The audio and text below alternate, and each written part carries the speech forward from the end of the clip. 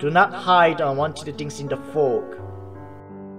If you pile up enough junk in your closet, one day when you're least prepared, the door will spring open, and all of what has been packed inside, growing inexorably in the darkness, will bury you.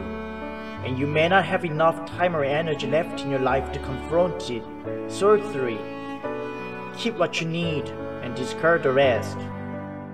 You're perhaps afraid that if you specify what you want precisely, you will simultaneously discover what constitutes failure. So you do not allow yourself to know what you want. You manage this by refusing to think it through. If you make what you want clear and commit yourself to its pursuit, you may fail.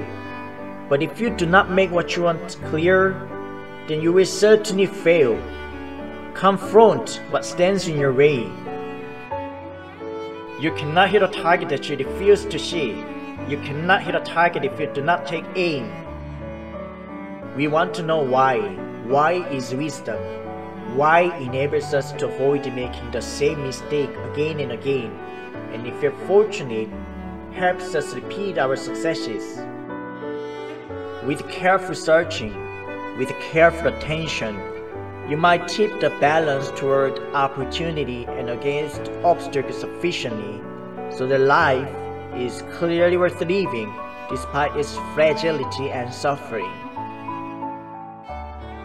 Ask, and you shall receive. Seek, and you shall find. Knock, and you shall enter. Be aware that in your life, it is only you who can help yourself. Take your aim and do not hide unwanted things in the fog.